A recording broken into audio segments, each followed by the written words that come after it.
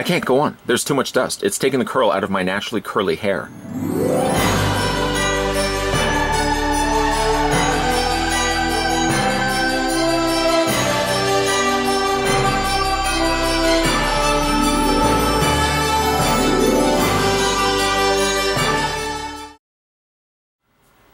Today's Christmas review, we're going to be having a look at the Memory Lane Frieda from Charlie Brown's Christmas. She comes included with a mirror, a hairbrush, a costume, and a stage dancing display base.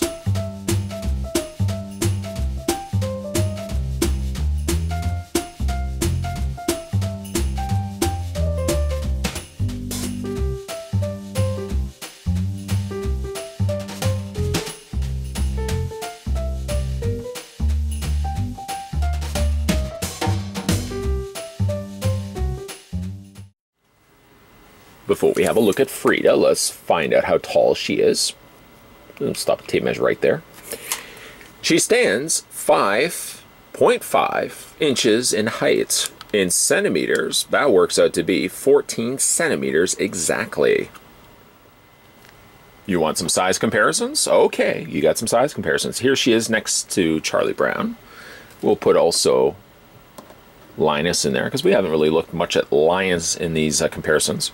There is Lucy, and who else do we have here? There's Snoopy, and even though he's sitting, there's Schroeder. Kind of give you an idea of how tall these kind of figures stand to one another.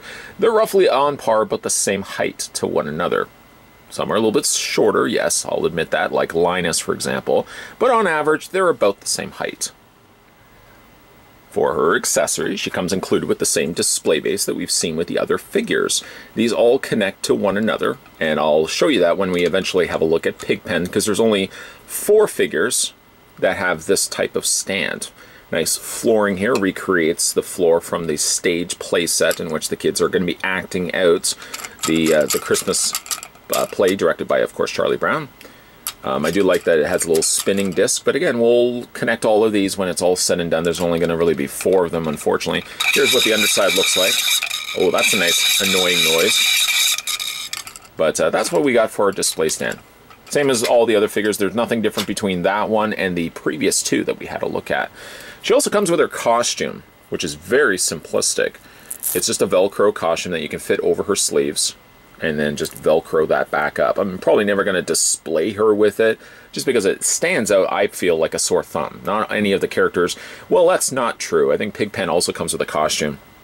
But all the other characters are sculpted in plastic, so then when you start adding fabric to only a couple of them, I feel like they're going to stand out. So I probably would not display her with this. One thing I would have liked to have displayed her with, though, is the other accessory she comes included with. She comes with a hairbrush with a purple handle, and the bristles here are done in almost like a brownish beige color. And then she also comes with a mirror. Yes, if you look at the 2 of them, the colors look identical to one another. The mirror here has been painted in silver just to simulate the fact that it's a reflective surface. The problem is, neither of which can be held in her hand. This, sadly, is a consistent trend I've noticed with a lot of these Charlie Brown characters.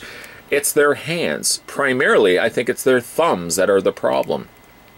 I know, you're looking at it and you're like, well, she's got gripping hands. She should be able to hold it. Oh, no, she doesn't. The brush, for example, the problem is the brush is a little too wide. You can't put it this way.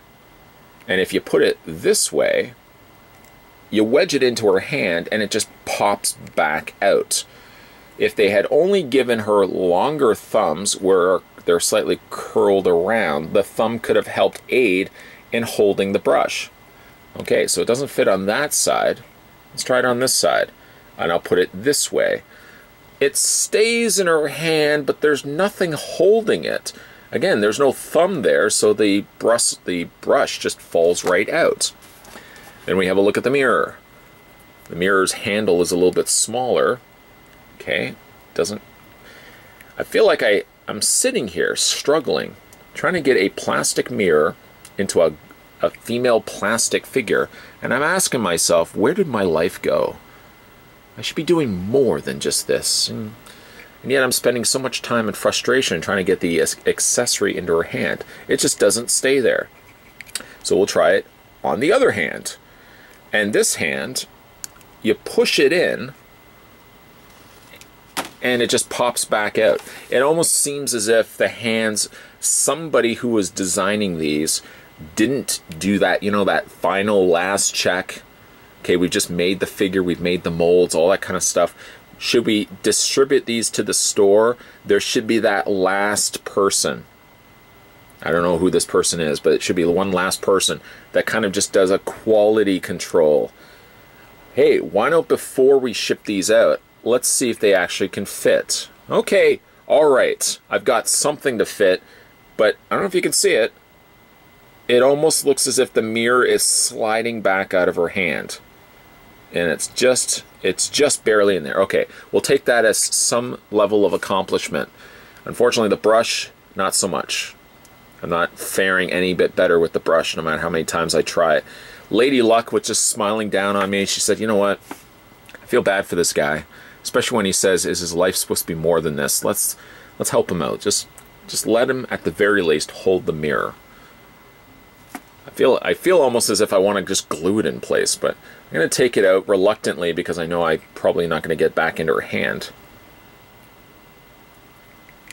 Yeah, it just barely stays in there. Where did I go wrong? Anyways, so we'll take the mirror out because I should have just left it in her hand permanently until the end of time or until it decided just didn't want to hold it anymore. Looking at Frieda, for the most part, she's not a bad figure, but I tell you the biggest problem I have with her is the one thing I sort of mentioned at the beginning of this review, in the opener, if you will. It's her hair. Her hair is not full enough. Anyone watching the special knows Frieda is known for having quite a considerable coif of hair above in the front and in the back area of her head. Here they sort of just simplified it and molded the hair as close as they possibly could to the head. I guess they wanted to save a little bit on plastic, but they should have spent a little bit more, I think, because Frieda is known for having a big puff of curly hair, and she unfortunately doesn't have that. The face sculpt is passable for Frieda. Of course, she's got her purple dress, purple socks, and she's got the black and white trademark shoes. Again, I wish you could actually have these ones walking, because unfortunately they just can't do that. I'm really overall happy other than the hair. I think the hair is really where it misses the most on this figure. You can see all the little rosettes of hair curls that she's got on the back. Like, the coloring of the hair is accurate, but again, just not nearly enough. Posability on her would be exactly the same as all the other figures. Her head rotates all the way around. I should just do this for like the next 5 minutes. Wait for somebody to comment down below. I can't believe he twisted and turned the head for 5 minutes. I started a time card, a time clock, and I noticed I timed it. It's exactly 5 minutes. I'm not going to do that. The arms rotate back and forth. She has a swivel on the forearm, waist swivels, and then her legs go forward and back. While I am reviewing her, though it's not visible, I feel like my fingers have gotten progressively slicker. I'm wondering if she's getting some of the residue, that plastic problem I had mentioned with the initial Charlie Brown. I wonder if Frieda's also suffering from the same problem, because my fingers do feel a little oily now after having held her. Frieda, ladies and gentlemen, she's not a bad figure, like I said. She looks mostly like she does from the special. I just wish that they would have spent a little bit more time on the hair to fill that up, and certainly a lot more time so she can have actually held her accessories. Somebody announces from the audience, but you did get her hand to hold the mirror. Yes, but it was such a small window. I'm actually even wondering if I'll be able to do it again.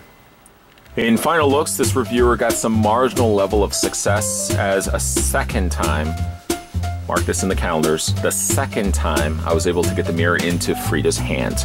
Congratulations to this reviewer. Unfortunately, still couldn't get the brush into her hand. Yes, the brush still plagues me, will haunt me at night. I'm going to be tossing and turning in my bed thinking, Brush.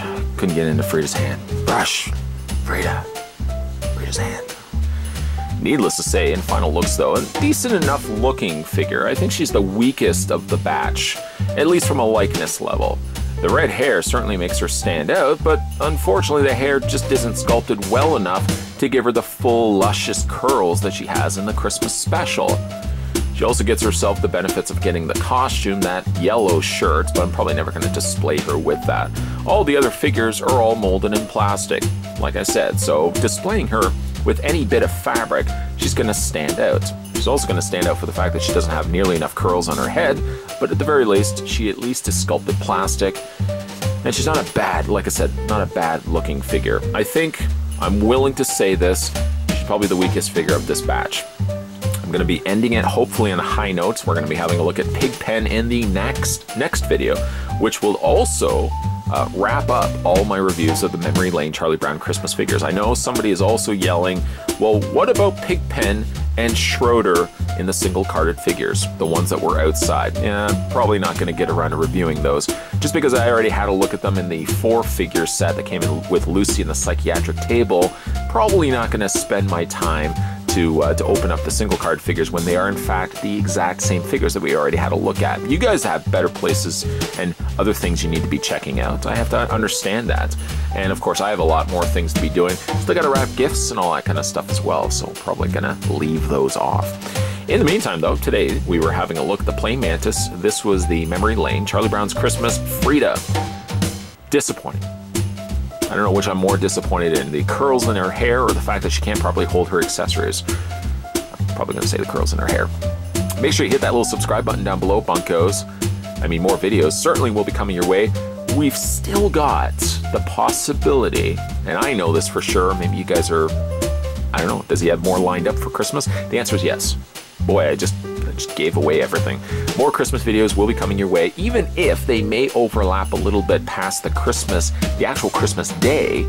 At the very least, you may see a couple more Christmas-related videos sprinkled among other things, wrapping up the rest of December. So stay tuned for that. If you guys are enjoying, at the very least, these Christmas videos, let me know down below if you are. Make sure as well you hit that little subscribe button down below. That is crucial, so when new videos are coming onto this channel, for the most part, I think you'll get notified. Judging for the fact that some of these videos are only getting about a couple of 100 views, I'm willing to think not everybody is seeing these videos. YouTube still continues to assure the content creators that the content they are producing is being seen by all of their subscribers, but I don't think that's the case. We have to be realistic by obviously the numbers that are showing. Either way, guys, more videos will be coming your way, and as always, thanks for watching. I'll see you next time.